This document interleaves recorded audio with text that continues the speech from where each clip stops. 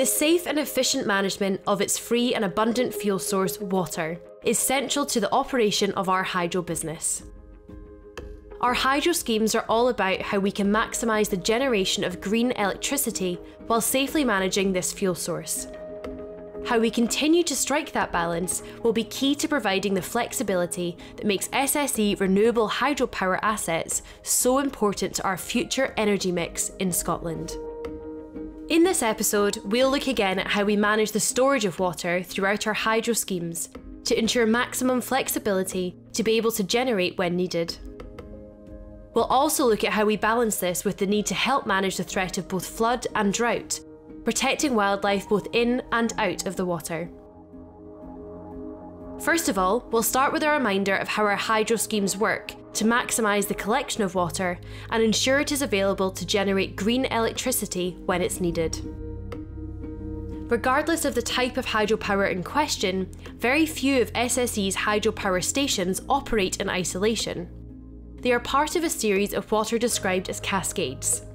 Within each cascade, a high storage reservoir provides the storage, and then the water is managed down the cascade system through a series of power stations, lochs and reservoirs.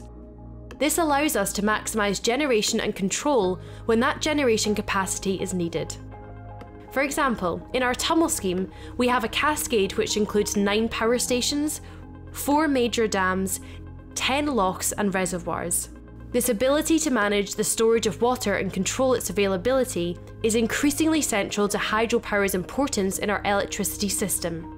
In effect, our hydro assets act like a battery storing energy for when it's needed. Throughout all our catchments there's a network of ditches and intakes. Intakes essentially being small dams.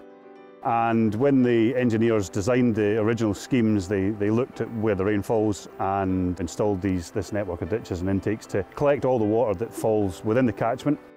The water is then piped, usually by a tunnel or an aqueduct, back to our main storage reservoirs. So essentially we fill our main storage reservoirs using a much wider catchment area.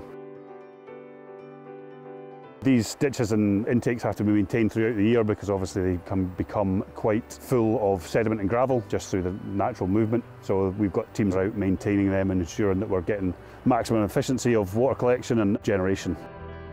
How we maximise flexibility and storage while also fulfilling our obligations to help with the management of both flood and drought conditions in Scotland is a key challenge for the hydro business.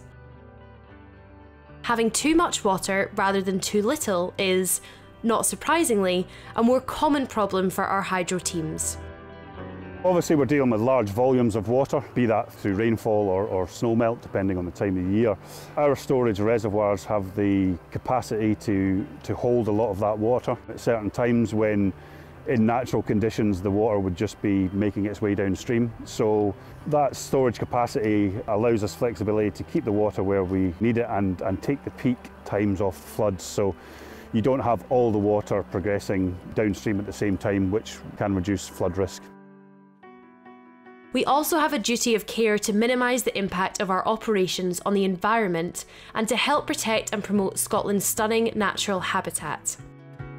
For example, when they were built, our hydro schemes were designed to help important migratory fish species, such as salmon, move up and down in our hydro schemes. During the development of these schemes there was lots of liaison with the fishery boards and the fishery trusts to mitigate for the impacts of the dam. The fish ladder at Pitlochry was the first of its kind in Scotland. It's essentially a ladder which they climb to get past the dam. It's 310 metres long and there's 34 pools.